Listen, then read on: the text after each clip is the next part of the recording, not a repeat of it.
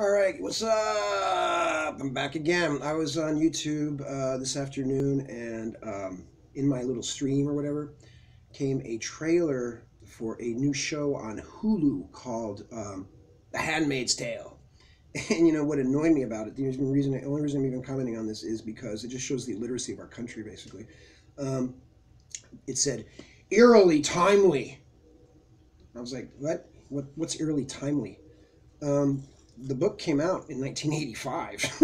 So how's this timely? You know, and it was written as a, you know, kind of as a commentary on the time that it was written when you had, you know, Reagan was in office. And this book, you know, was kind of a critique. You know, they're using Christianity kind of as this metaphor for, you know, the enslavement. I mean, she's a really good writer. I like this book. I mean, it was good. I've read it twice. You know, but what do you mean eerily timely? How is it eerily timely? The book's been out since 1985. It's not eerily timely just because they turned it into a goddamn show. You know, what that does to me, of course, it just annoys me, because what that means is there's all these people out there who've never read the book, but suddenly there's a show and they're like, oh my goodness, it's so timely. Where you been hiding under a rock, stupid ass? You know, and if you're into dystopian type fiction, this book, Swastika Night by Marie Constantine, Catherine Burdekin is her writer name. Oh my goodness. You want a dystopian novel about women being basically enslaved? This is the book. In this book, the Nazis have won World War II. And they've created basically a culture that is like this totally macho, like 100 to the most extreme macho culture that you could ever imagine. Okay? And women are nothing more really than creatures. You know, this is, you know, women are like fifth-class citizens, okay? Or, you know, they're like the lowest caste in the Indian caste structure. What is there's four, so they're at the very bottom. The laborers and the garbage collectors or whatever, you know. That book, oh my goodness, yes. Swastika Night is incredible. Get a chance, pick it up. I found this copy, believe it or not, at Half Price Books, and I picked it up immediately. I had been looking for this book for a long, long time. She's written some other stuff that's really good, too.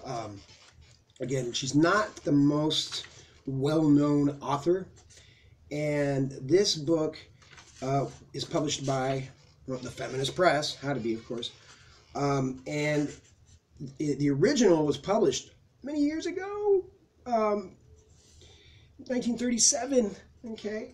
The first book I read of hers was a book called Proud Man, and that book is incredible. Incredible. It is a person visiting from somewhere else who comes and interacts with people and follows these different little storylines about how stupid humans are, really. But really well done. So Proud Man is another good one to look. Proud Man is another good book to look forward to. Swastika Night, if you like, you know, dystopian novels about women being mistreated, well, this is like top of the line. You know, I would say that both of these books, even though this one has, you know, part of the rationale for keeping the women the way they are, of course, is a big part of it in the book, is Christianity. Okay, so you know, and of course in Swastika Night, it's the ideology of Nazism. It's male-dominated, male-centered, you know, male-centric, you know, ideology, taken to the extreme, of course, in the book. Same thing I would say with The Handmaid's Tale, but you know what's funny and ironic about these books, really, both of these books, is that they actually apply more to the religion of Islam than they do to Christianity, because Islam is actually a religion that really oppresses women. You know, I mean, I'm sure if the Christians were in complete power and had the authority they had, you know, 1,000 years ago or whatever, I'm sure that they would do the same thing if they could, because that's how all these big organizations, these big organized religions work in the end, right? They just want to control and have everyone conform, you know. But Islam actually literally right now oppresses women. You know, these people, again, all these protesters, these people protest, I'm so oppressed, the glass ceiling, oh, I don't make enough money, I only get 77 cents for the dollar. All that shit's been debunked. But those are your complaints, right? The glass ceiling, oh, I'm so oppressed. Okay, Go to Saudi Arabia. If you want to complain about this country oppressing you, I'm a woman, I'm oppressed, the patriarchy. Oh, fuck, here goes with the patriarchy again, right? If you're going to complain about the patriarchy, then you need to go to a theocracy like Saudi Arabia. Or go take a trip to Somalia, or Ethiopia, or if you're a white person, go down to South Africa. Let's see if you get oppressed. Really oppressed, though. Not these fictional microaggressive bullshit attacks. Oppressed. I'm oppressed. His shirt's offensive. You think you're oppressed here? You're not oppressed, man. You're in the freest country on the earth so far still. We have rights in this country that don't even exist in some countries on the earth. You're not going to go to Bangladesh and go to the store and buy yourself a gun, are you? No, I'm sure you're not. You ain't got that right there, I'm just making a point. Anyways, so my point was about all this, though, is, guys, if you get a chance, read the novel rather than watch the show, If you want to get even more extreme, if you want to know a little more about books, then read something a little bit less mainstream than this. Go to Swastika Night. Okay? Excellent book. I get annoyed, though, with people in this culture right now because all this stuff already exists, and they get all excited about it because they're so ignorant and not well-read enough to even know that this is not eerily timely. Okay? Just like 1984 suddenly became a big... Everybody was all excited when Trump got elected. Oh, it's 1984! Really? Are you kidding me? You weren't worried when Obama was storing all of our phone calls and admitted spying on everybody, and you weren't worried about Samsung Smart TV recording your voices, and you weren't worried about people in prison without any sort of habeas corpus. You weren't worried about Guantanamo Bay or bombing Afghanistan or bombing Libya. Nope. But when Trump came in, suddenly everybody was reading 1984.